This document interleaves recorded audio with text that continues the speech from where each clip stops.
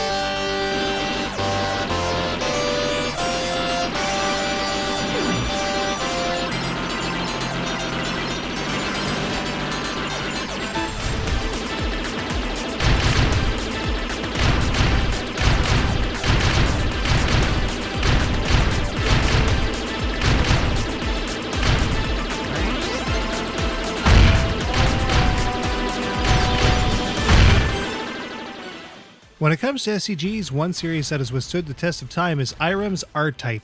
First seeing release in arcades in 1987, R-Type has spawned at minimum 5 sequels, several spin-offs, and even a canon strategy game. When high definition became the de facto standard, it wasn't a surprise to see R-Type surface again in HD.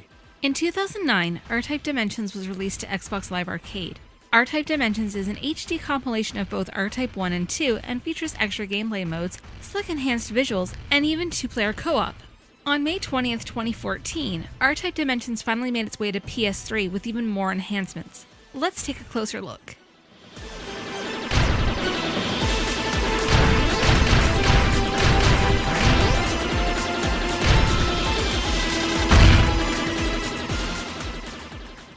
R-Type comes from an era when gameplay in shooting games was evolving past the simple shoot everything with one kind of shot style seen in other games like Xevious, Star Force, or Star Soldier.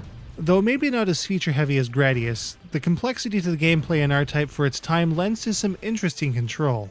Movement is just what you would expect from a Yoko-style shmup from the 80s. 8-way movement is solid but slow, just like the stage progression itself. In some ways, R-Type is kind of like an action puzzle game in that a very specific method to progress is often the only way to really get through unscathed. Having the right weapons for specific situations is also fairly crucial.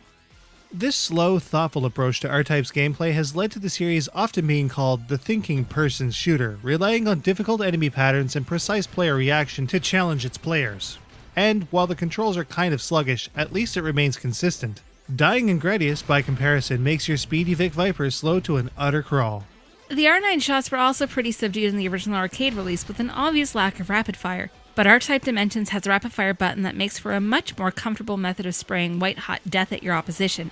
If more powerful bursts of plasmic fury are what the doctors ordered, holding the single shot button will charge a very powerful cannon blast that cuts through popcorn enemies like butter and heavily damages everything else. Meanwhile, there are multiple power-ups in R-Type that are obtained by destroying small carrier robots. Picking up a red, blue, or yellow power-up will summon an indestructible bit called the Force to your ship, and subsequent pickups will grow it in size and power to a maximum level of 3. In R-Type 2, there are additional weapon types and alternate missile variants that can be picked up as well. The Force can be attached to the front or the back of the R9 and adds a layer of protection from standard enemy fire. But the Force is more than just a simple shield. It can also be launched as a powerful weapon that not only inflicts damage with direct impact, but also fires variable levels of standard shots until it is reattached to the R9.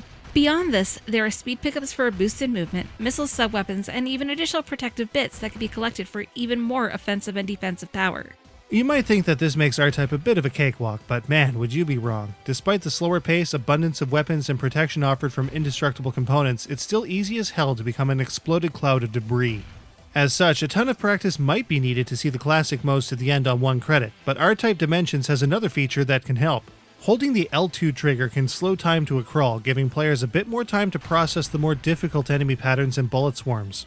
Even with unlimited slow-mo, 3 lives per credit is still a very tiny amount of lives. For those of you out there with considerably less skill, there's always the infinite mode, which allows players infinite lives to get through the game one stage at a time without the hassle of checkpoints. The goal of infinite mode is to get through the game with as few deaths as possible. A 1cc on normal is one thing, but getting through on 1 life? There's your challenge du jour. R-Type has always packed a considerable amount of challenge in it, and it might not have aged as well as, say, Raiden has. The later stages are spitefully hard, with some awful segments that seemingly can't be traversed without losing your life stock in about 10 seconds flat. An extreme amount of practice and time will need to be sunk into these games to see the end on a single credit, especially with the classic mode's checkpoints. But not since R-Type Leo have players been able to tackle the game co-op style, which is a welcome addition, since teaming up with a buddy can increase the protection two players can have dramatically. R-Type Dimensions is the only way for shmuppers to play the original R-Type with a friend. There's even an online component in the form of trophy support and online leaderboards on the PlayStation Network that adds a competitive scoring layer to the game. All around, a very solid gameplay package for masochists everywhere.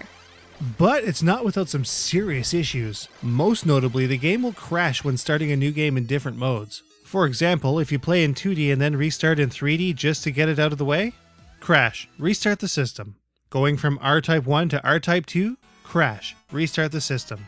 Even some menus will crash. It's a glaring flaw that makes for a pretty frustrating time when it happens back to back. It also seems to happen at random, so hopefully you have better luck than we did.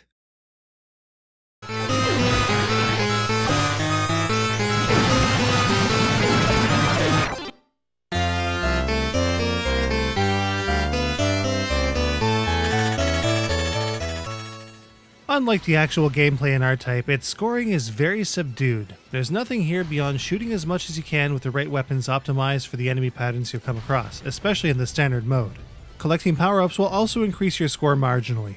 In Infinite mode though, players get a tally for each stage, which is white when a score is set, green when it is exceeded in subsequent plays, or red if your last attempt doesn't measure up. While there are no additional scoring points to speak of, the stage-by-stage approach makes for a fairly interesting score chase. R-Type's difficulty and simple scoring are supplemented with PSN leaderboards, which might just be enough to keep high-scored chasers happy. Still, in the end, the scoring mechanics here are pretty shallow, which makes R-Type Dimensions feel like its only point is for survival. At the very least, scoring high does grant extends, but the first one is obtained at 200,000 points and the final one is obtained at 700,000. And thanks to the harsh difficulty, as of this episode we haven't been able to get one yet.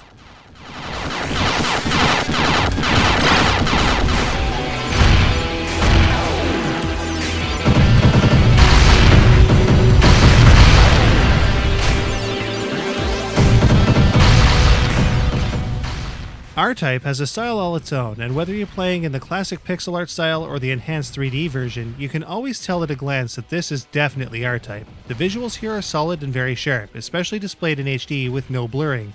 On the other hand, the 3D visuals are 100% faithful to the design of the original arcade game. What sets R-Type Dimensions apart from the many versions of this arcade classic is the ability to switch between the original sprite-based version and the shiny new 3D modeled presentation on the fly with nothing more than the press of a button. Better still, all of your shots, your enemy's shots, and the damage inflicted also changes over 1-to-1 in real time with no interruption. There are some pretty gross designs in R-Type on the whole, though. It's not exactly hard to see the obvious and various other of organs and fluids that are littered all over the place throughout the series, and R-Type Dimensions is no exception. Yeah, it's there, but no comment. There's even the option to play the game from a couple new vantage points. In the 3D version, you can angle the playfield similar to how the camera shifts in parts of games like Einhander. You can even play the game staring at the screen on a mock arcade cabinet. This is admittedly pretty distracting, but it is neat to have the option. New to the PS3 version of R-Type Dimensions from the Xbox 360 version is the addition of a newly remixed arranged soundtrack that also changes over with the visuals from old to new, again 1-to-1. Most of the classic sound effects stay intact through the transition though, and while they are definitely on the old side, they still work really well.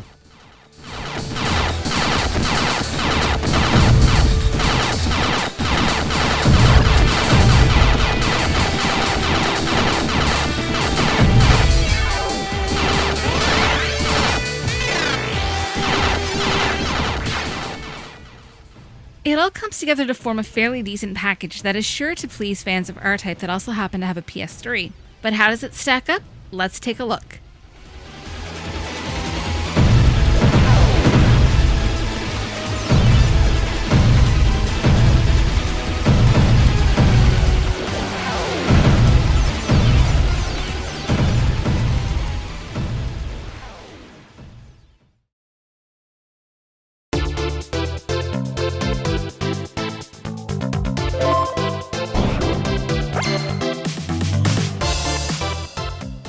Slow and Steady doesn't exactly win the race, but R-Type's default ship speed still beats Gradius.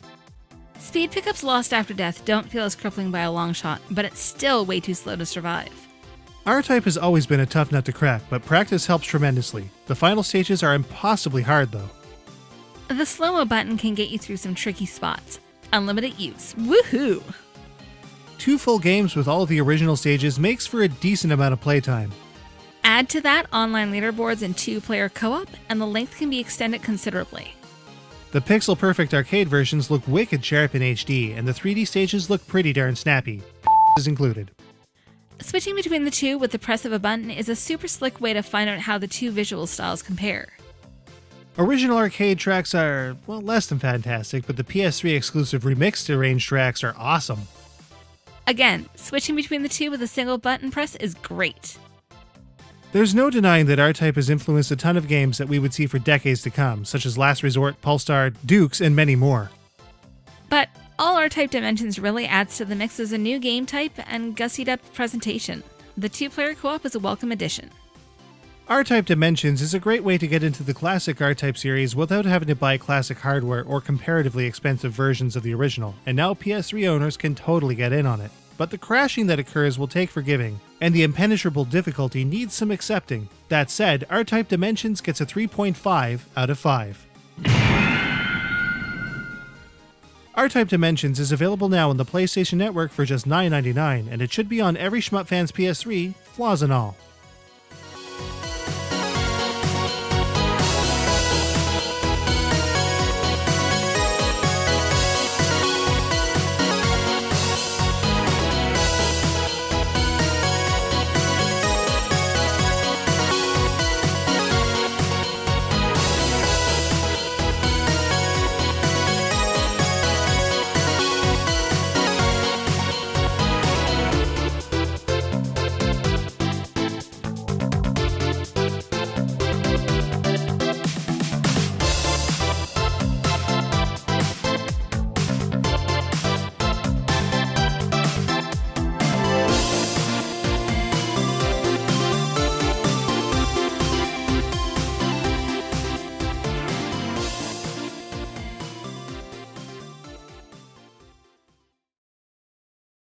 Tacos.